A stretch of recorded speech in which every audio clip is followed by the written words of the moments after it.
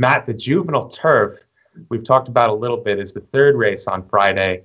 Snapper Sinclair, I saw at Kentucky Downs, and I came away very impressed. I don't think he's going to get a lot of action coming from Kentucky Downs, but I think there's a real chance he could be, Steve Asmussen trained, he could be the best 2-year-old turf horse in America right now.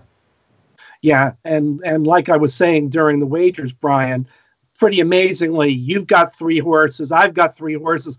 We've got 6 different horses in this race, indicating that this has got to be a very, very wide open race.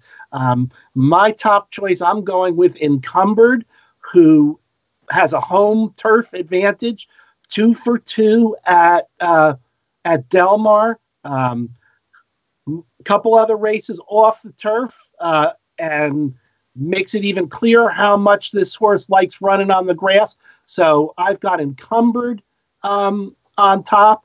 And my second choice is Massar, who has been running in Europe and been running competitively with Happily, who we mentioned earlier. I'm also going to throw in Mendelssohn, which is Aidan O'Brien and Ryan Moore.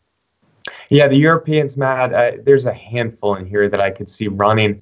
On the other hand, none of them looked, to me, quite as good as Happily. Like we said with Happily, it's a whole different game here coming over to Del Mar, running the 2 turns, firmer turf. So who knows? One of them could be just better and win the race. I agree with you. It's a very wide open race. I do like Snapper Sinclair, especially with the odds.